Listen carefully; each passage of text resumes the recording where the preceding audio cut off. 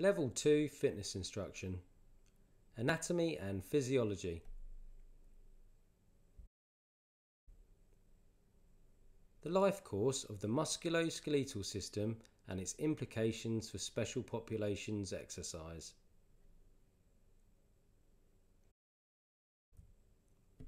By the end of this session, you will be able to describe the life course of the musculoskeletal system, including relevant tendon, ligament, muscle, joint and bone mineral density changes and their implications for exercise, plus specific implications for working with young people in the 14 to 16 age range, antenatal and postnatal women, and older people 50 plus.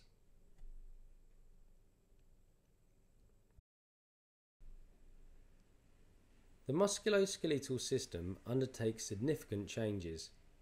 A basic understanding of the implications for exercise is essential when dealing with the following special populations: young people, older adults, and pre- and postnatal women. Young people 14 to 16. Muscle mass steadily increases as children grow, from 25% of body weight at birth to 40% by adulthood. During puberty, an increase in hormone production results in an increase in muscle mass, particularly for boys. During a child's maturation, their bones will suddenly develop at a rapid rate. This is what we call a growth spurt. Growth spurts happen at different rates and ages, but commonly girls tend to grow fastest at 12 to 13, ending at around 18. Boys tend to grow fastest at 14 to 15, ending at about 20.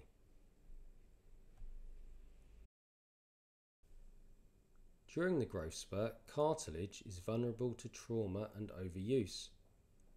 Growth plate fractures are more common in boys than girls, with the greatest incidence occurring among 14 to 16-year-old boys and 11 to 13-year-old girls. During the growth spurt, soft tissue around joints is already stretched, as muscle growth does not keep up with bone growth. Therefore, it's at risk of damage.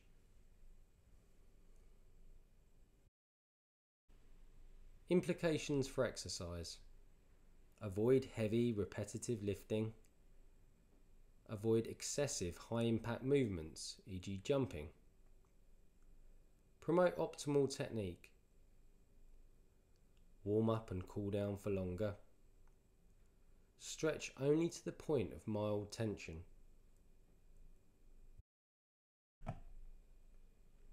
Older people, 50 plus.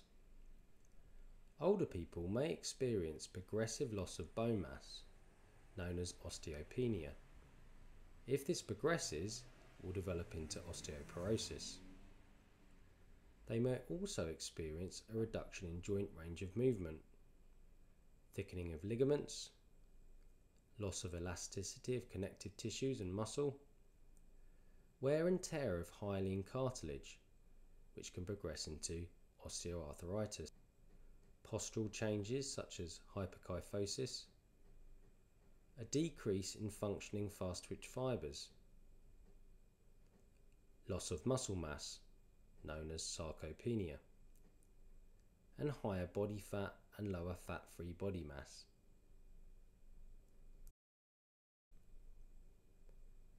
Implications for exercise: low impact, weight-bearing exercises are recommended. Lengthen warm-up and cool down. Lower impact. Strengthen around fracture sites such as the wrist, hip and spine. Promote weight-bearing activity. Include activities that improve balance. Lower resistance to accommodate reduced strength. Use a smaller range of motion in stretches to accommodate reduced flexibility.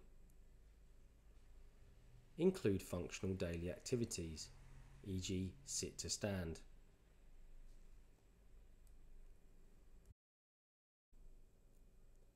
Antenatal and postnatal women.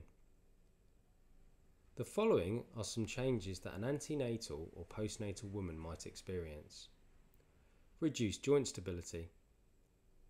This is due to the effects of relaxing. Weaker pelvic floor muscles. Lengthened and weakened abdominal muscles. Postural changes, i.e. hypolordosis or lordosis.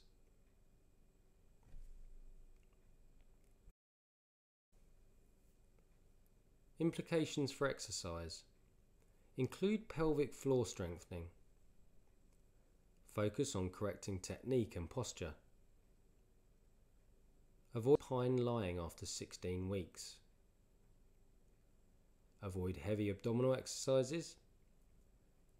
Avoid high impact exercises. Avoid excessive stretching. After birth, avoid all physical stress for 2 weeks. Avoid exercise for 6 weeks or 12 weeks for caesarean.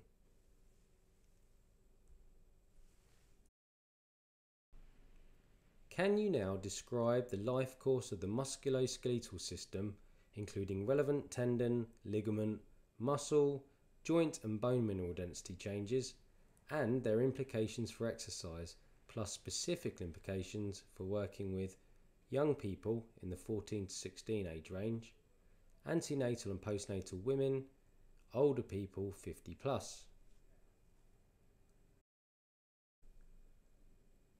For more health and fitness education, visit www.stormfitnessacademy.co.uk.